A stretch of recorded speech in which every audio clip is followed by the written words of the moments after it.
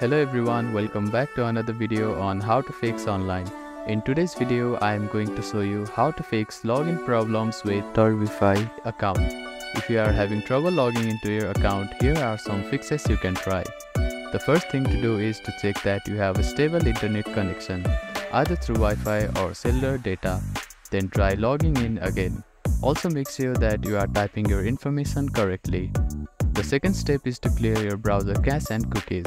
Sometimes stored data in your browser can cause login issues. To do this, open your browser and click on the three dots at the bottom right corner. Then find the History button. After clicking on the History button, you can find the Delete Browsing Data button. Click on it, then select the time range as all time. Now click on Delete Browsing Data and confirm it once again. After that, your browser cache and cookies will be cleared. Then simply try logging in again. You can also try updating your browser. Open your App Store or Play Store and search for your browser. Check if there are any updates available for the application. You will see an update button. Tap on it to download the latest version of it.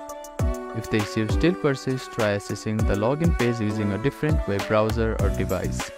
I hope these fixes helped you to get logged into your account. If none of the above steps resolve the issue, reach out to the Turbify customer support for assistance. They may be able to provide further troubleshooting steps and help you solve your problem. If you have any questions, please let me know in the comments below.